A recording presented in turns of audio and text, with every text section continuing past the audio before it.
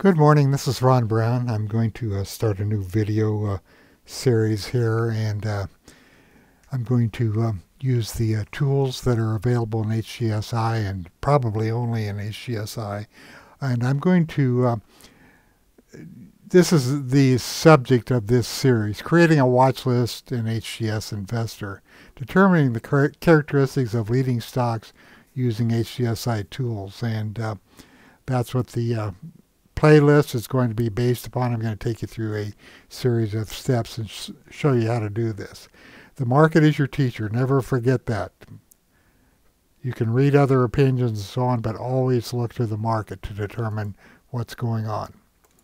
Okay, as always, as usual, any stock index or ETF mentioned in this presentation is not a recommendation to buy or sell. All trading strategies are used at your own risk. If you don't have high growth stock software after viewing this series, you may want to get it. And just go to highgrowthstock.com and request the 30-day trial. You don't have to enter any credit card information. Now, I've made some notes in my OneNote program, and this page is entitled Characteristics of Leading Stocks, and I'm going to go through these. I won't get these all done in a single video probably, but I'll see what happens. I'm going to go to a screen that you have in your files. If you're in my Insider Club, it's called Percentage Return Factors, End of Day. I'm going to sort on the 21-day performance since we're about little over a month in. So that should bring up the stocks to the top of the list that have performed best over the last month. I'm going to make a group of the top 50 stocks. Then I'm going to look at the warehouse characteristics of those stocks. Then I will make a filter from those top 50 stocks. And then I'm going to run the filter against these groups that I've been saving over the years. I keep a year's worth of data on stocks and groups up and so on, Best of Woodward and Brown. And I'll go through these groups, or I will select them for beginning January 1st. And we'll just see which of these groups are appearing in the group inclusion report, and that'll give us a pretty good idea of where we should prospect in the future. Now I'm going to do the long side, and then as I go through this series, I will do the same thing on the short side. The long side, most of you are long side traders, so that's what I'm going to concentrate on, but I think I'll go ahead and do the short side also. Now, if you have Snagit, or you could use a Windows utility, you could take a screenshot of this list here, and then if you want to run this simulation yourself, you can just follow these steps.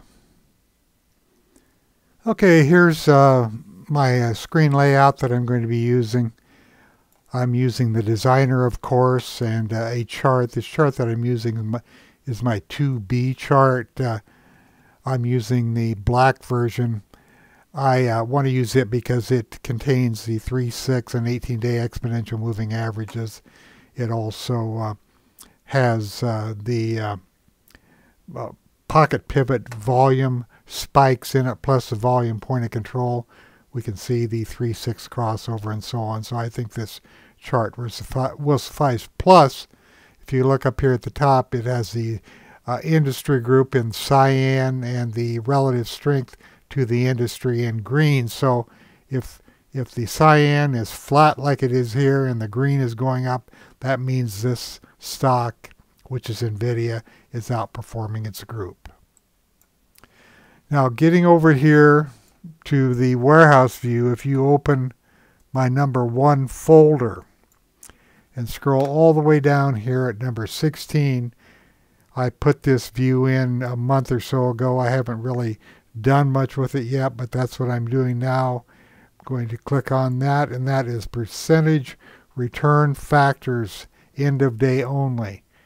It says end of day only, but since then I have put in a column for intraday 1 day change. So if you use this during the day, you'll see if this stock's up or down. But okay, so let's make this full screen. I said I was going to sort on the percentage price change 21 days. Normally the raw combo is set on percentage change from the beginning of the year, but you have all these columns here: 1 day, beginning of the week, 5 day, 15 day, 21 day, quarter, and beginning of the year. So I could sort on beginning of the year or 21 days. I'm going to use 21 days. We're slightly over the beginning of the year, but it's really not going to make much difference, I don't think. There's a few that jump up here. Now the problem here is if I use this list, you can see that this is dominated by biotech stocks. I'm only going to use the top 50 stocks, and it's too heavily weighted towards the biotech stocks. So let's get away from this and let's go into the S&P 1500 stocks, and you can see we have a much better mixture right here. Now these are the stocks that are most heavily traded. I'm going to make that statement because I think it's, you know, the fund managers and so on, they like to pay a lot of attention to what's going on in stocks that are in the S&P groups. So I'm just going to use these or this, and I'm going to then make a group of this. I'm going to call this leaders last 21 days. And I'm going to limit this to 50 stocks.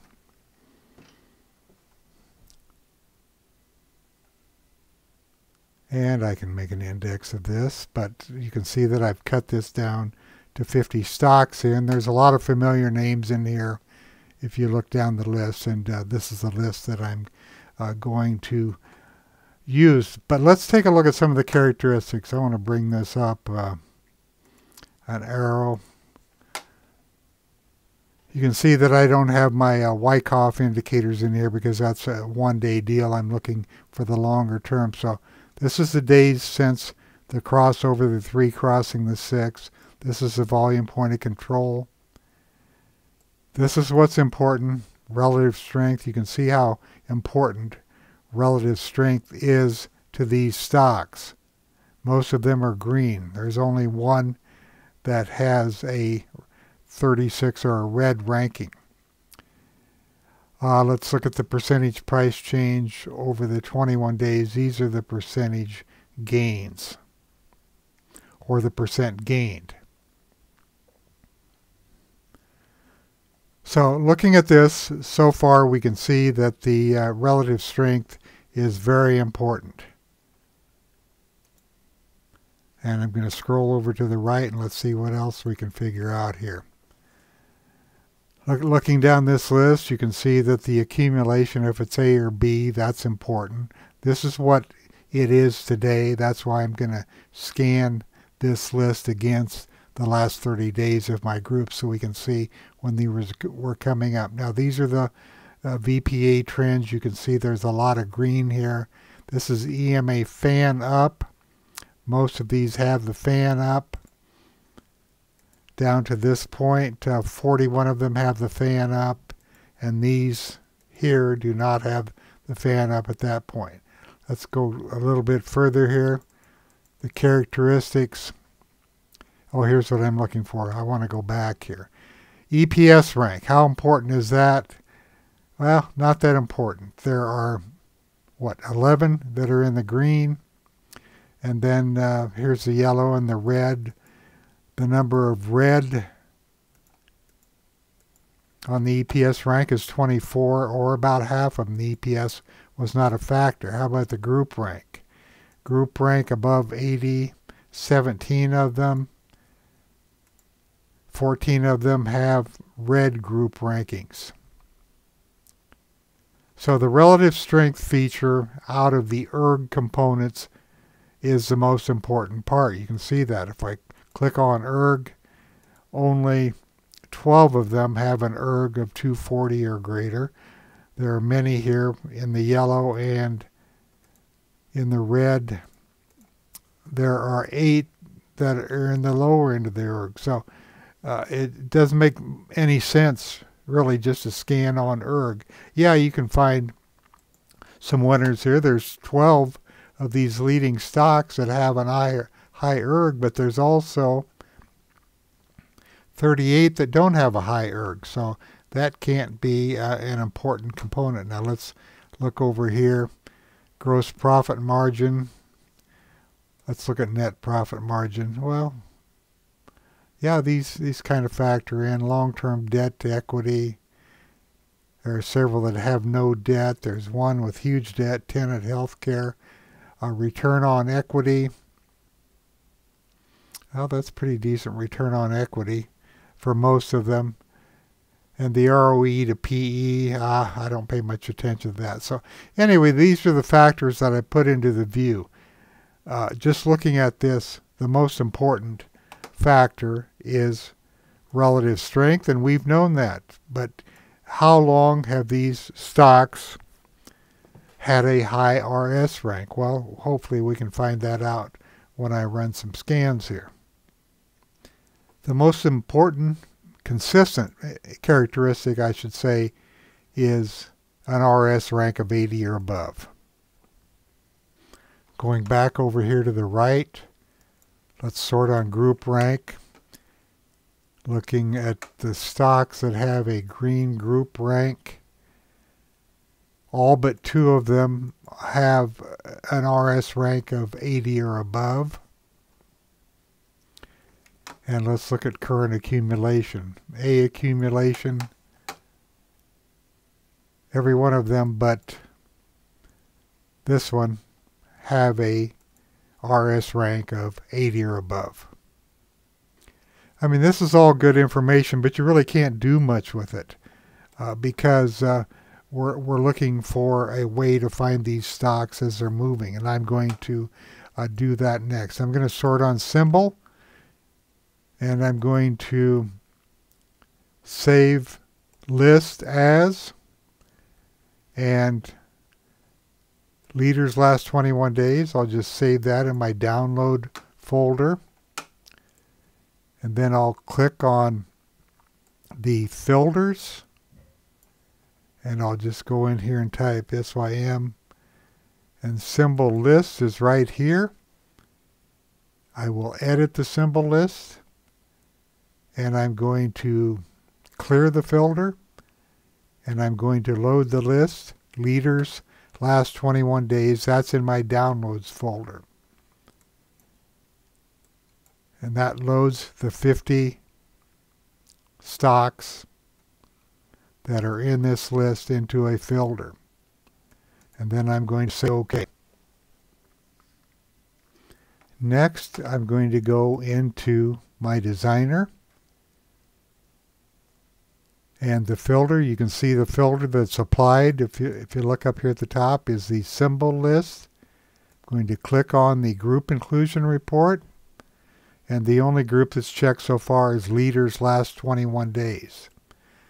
Now I'm going to bring this over here into the screen so you can see it. And I'm going to go into my non-index groups. These are the groups that I update every day. So when I say the add-on is updated, that's what I mean. These are updated. So we're going to go to Stocks and Groups Up. I'm going to click on January and February. And then after I select all these other groups, I'm going to select Check Children.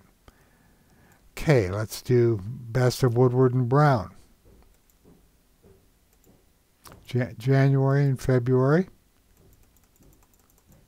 Top raw combo stocks. This is going to find...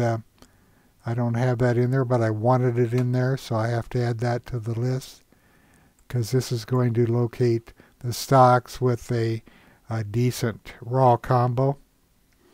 Okay, I paused the video and I put it in there. Top 100 raw combo. These stocks are driven by a combo ranking which looks for high relative strength stocks. Okay, and then I'll do VPA flags. I'll do this January and February. top 50 group inclusion report. I capture my own group inclusion report every day. And then I'm going to do market leaders.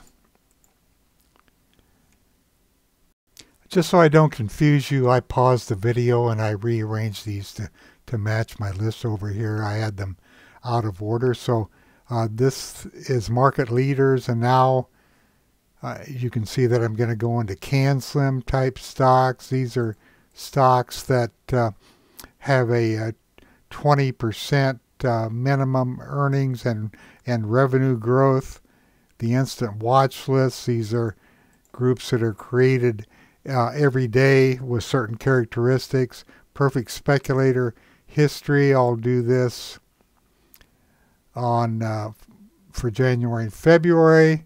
And then finally, money flow end of day, and I'll do January and February. And then I check the children, and that checks all of the stocks that are underneath these categories that I selected. Now, just reviewing this or looking at this group inclusion report, I have applied the filter, the symbol list of those 50 stocks, and I'm going to save this report to the file. There's no need to make a group from this report because I'm using those 50 stocks and I already have a group created. So let's go ahead and run this, and I'll call this, I'll overwrite a leaders file that I had. And what this does is it takes all of these groups that I've selected and the stocks, what NVIDIA is on top, that's no surprise. But what it does is it goes into those groups and gives us the date when the stock appeared within those groups.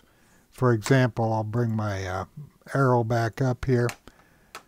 NVIDIA started appearing on January 5th, and stocks and groups moving up. It appeared multiple times. In Best of Woodward and Brown on the 23rd. So it generally appears here first, or in money flow on the 3rd. VPA signal. I guess I made my arrow bigger. Top 50 group inclusion report, clear back on the 5th. Look at all the times it appeared in the top 50, and these are not identified, but these are the market leading groups, or the market leaders group.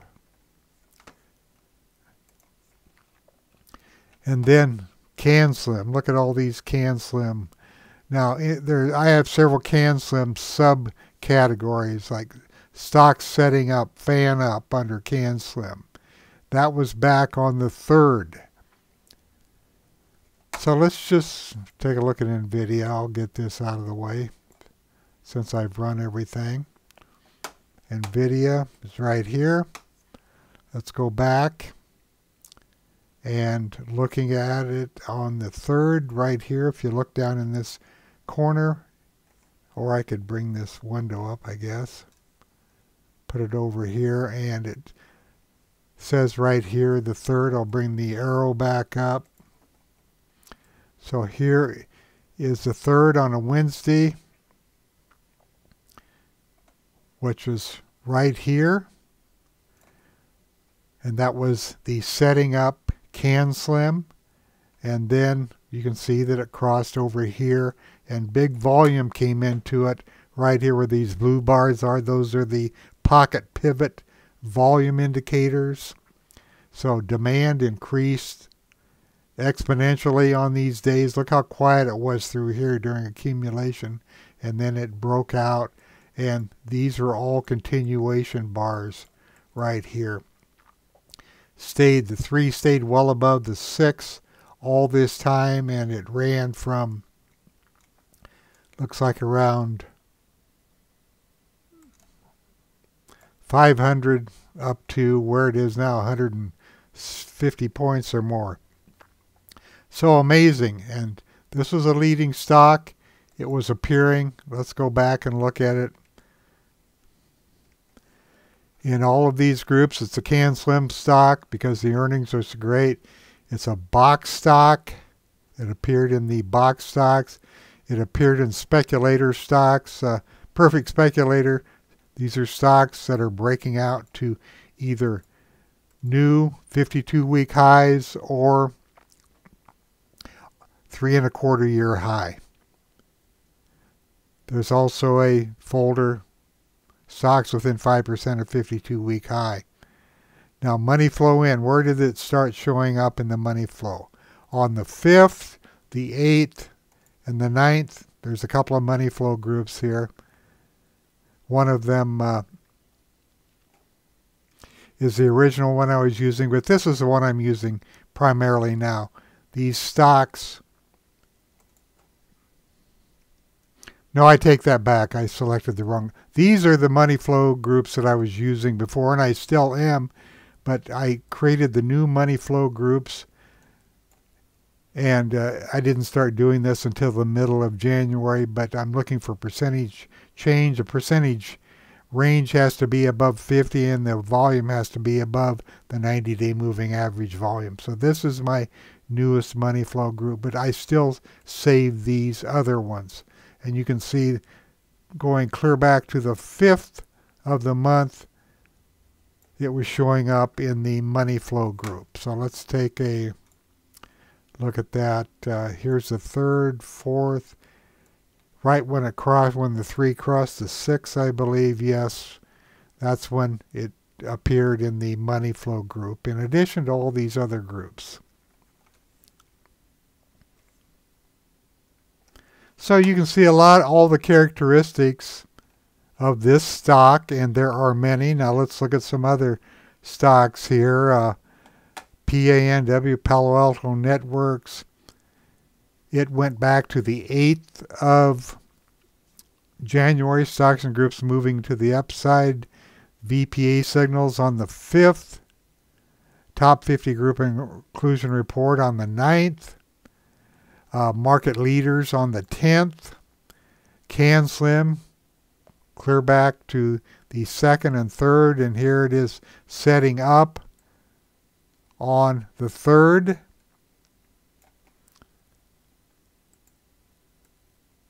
Here is stock setting up, fan up right here. Let's go back to the 3rd on PANW. Take a look at it.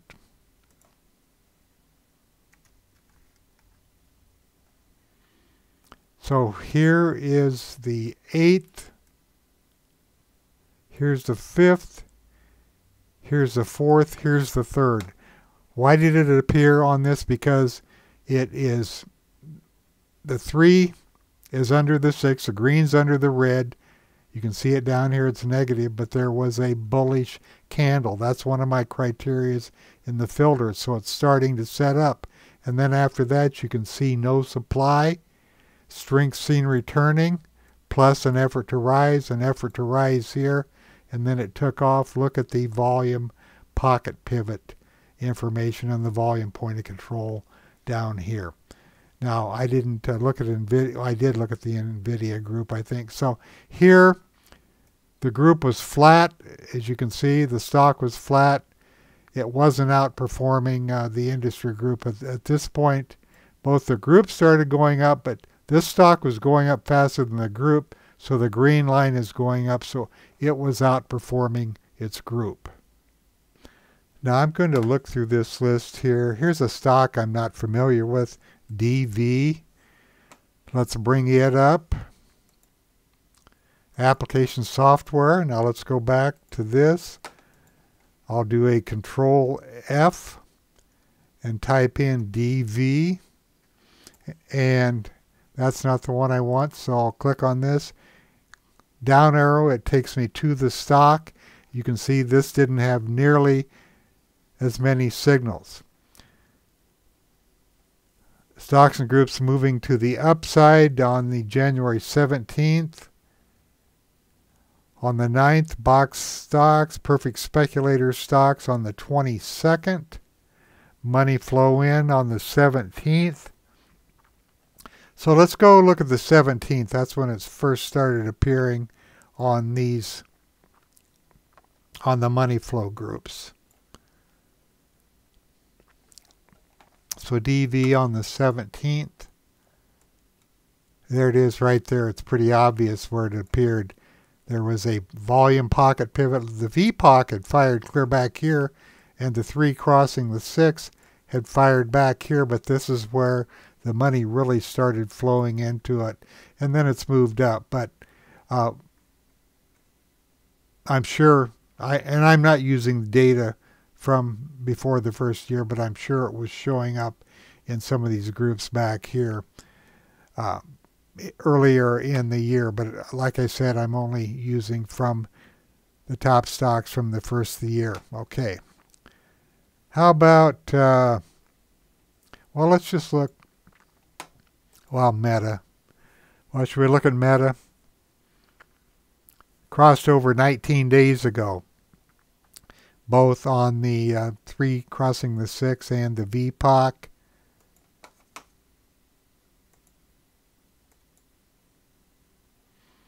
And we all know what happened here. Okay, so that crossover was back here at this point at 364. Would have been a great time for some debit spreads because laying out this kind of capital is well beyond most of us in the group. So let's go into or back to this, and I'll put Meta in. Control F brings the search box up, and then I can type in Meta. Here it takes us to Meta, and let's see what all happened here. It started appearing in the stocks and groups clear back on the 8th. VPA signals on the 9th. Top 50 on the 10th, but it really didn't appear in the top 50 very often, did it? But here in the market leaders, clear back on the 2nd. And then Perfect Speculator, clear back on the 2nd also. Money flow in. Okay, that didn't happen until the 8th. Let's look at it on the 8th. Right here is where it started showing up in the money flow. And a day later, this is the 10th, or 2 days later, there's the 9th. 2 days later, there was an effort to rise. It hesitated, had a low volume test.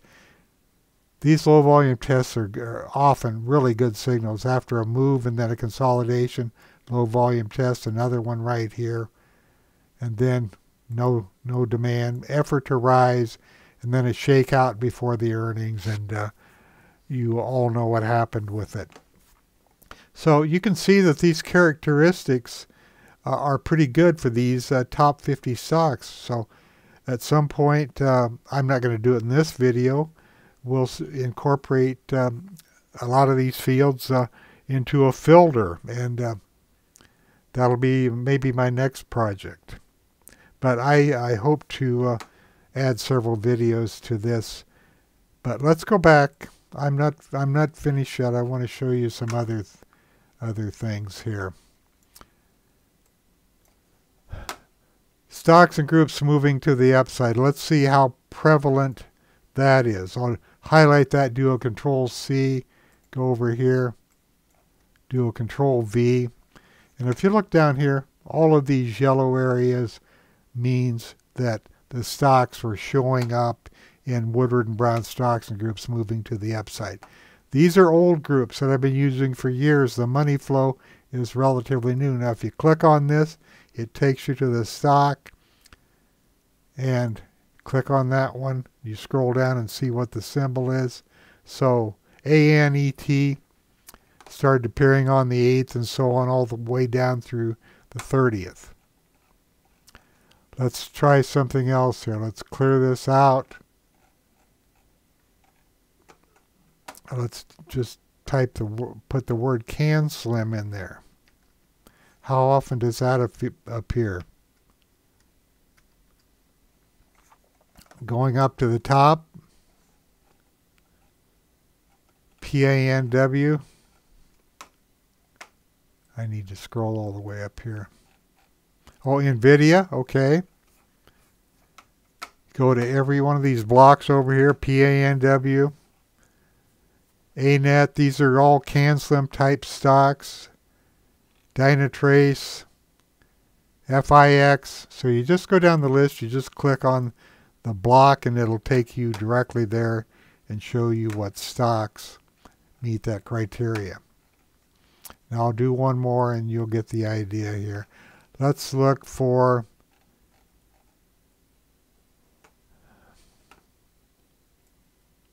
I'm just going to use money flow in. Control F brings this up. Control V pastes money flow in. And then you just click on that and it takes you to the stock that's showing the money flow in. And I imagine every one of these stocks has money flow in those groups. So that's why I like that money flow in user group. Let's go all the way down to the bottom here.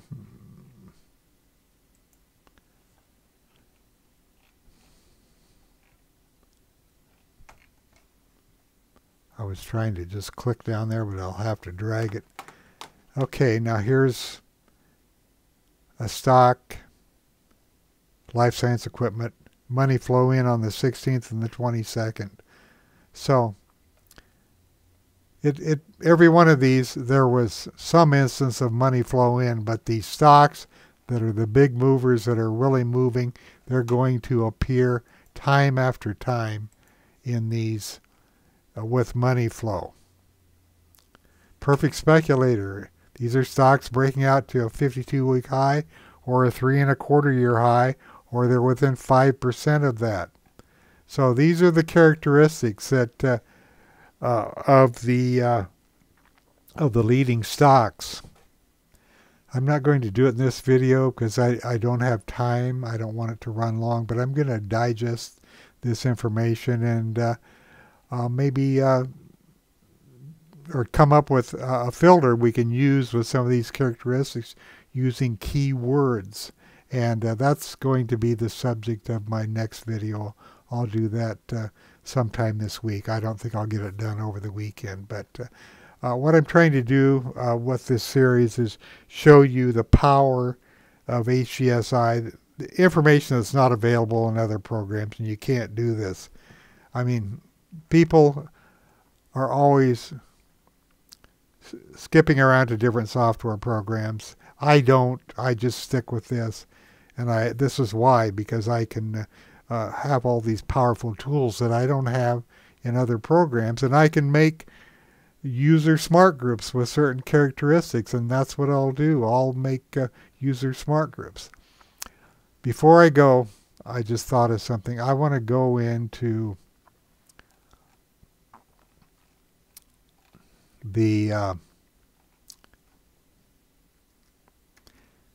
or a instant watch list. Here's one right here. What is this? That's NVIDIA. Well, let's use NVIDIA. Let's see. That was back on the 8th. I think I already looked at that one. Let's use a different one. How about PANW? This is on the 9th. 3-6 cross after a pullback. VPA flag. So let's look at PANW on the 9th.